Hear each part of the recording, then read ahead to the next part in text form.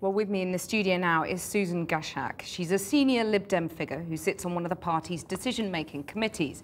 And we can reveal now that she is one of the women who made the original allegations against Lord Rennard to this programme. She spoke to us anonymously last year, but tonight she's agreed to waive her anonymity for the first time. Susan Gaszczak, I'm not going to take you through the original allegations you made and we broadcast anonymously last year, but you're on this powerful committee. Lord Rennard is now free to rejoin another committee.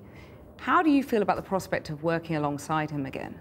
It's going to be very difficult in my role on the committee that I sit on, because the committee that I sit on means that I chair conference and I get to choose who speaks during debates at conference. And if Chris Rennard puts on a card, am I to call him?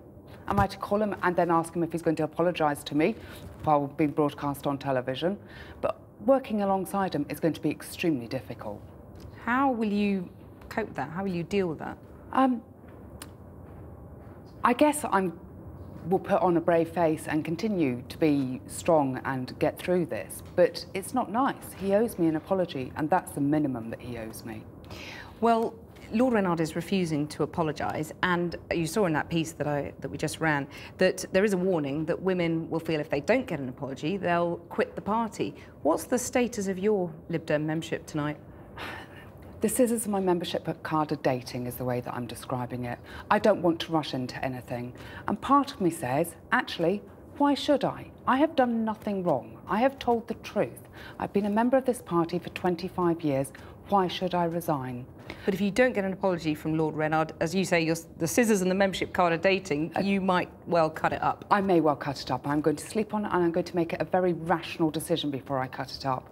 But I really would like that apology, and that's the minimum I should expect. Well, what can Nick Clegg do to persuade you to stay in the party and stay on that powerful committee?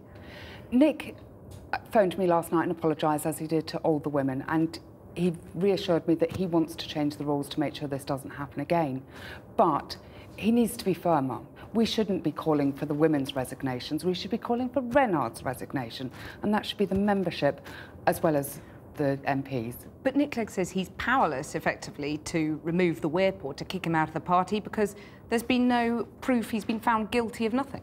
But he hasn't been found not guilty either.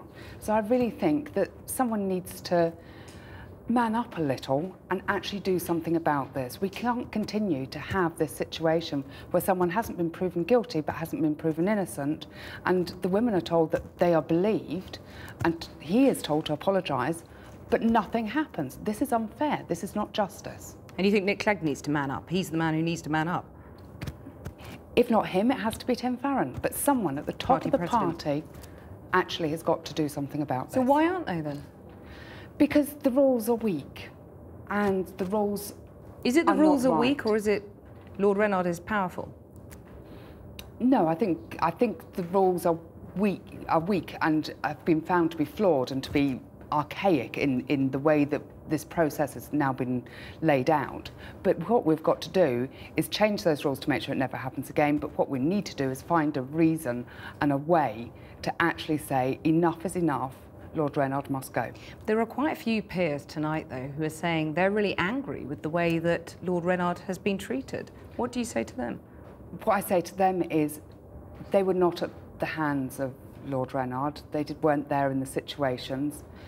They have made judgments and supported their friend, but they haven't listened to the rest of us. What's this going to do for the reputation of the party with women voters and also women potential candidates?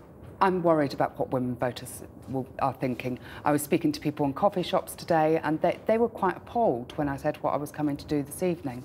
They said, go on, stand up for us. But women need to be within the party, standing up for other women and showing that you can be strong and you can get somewhere and you can get your point across. Susan Gaszczak, thank you very much for coming in tonight. Well, we did ask senior members of the Liberal Democrats and, of course, Lord Rennard himself to appear on the programme, but no one was available.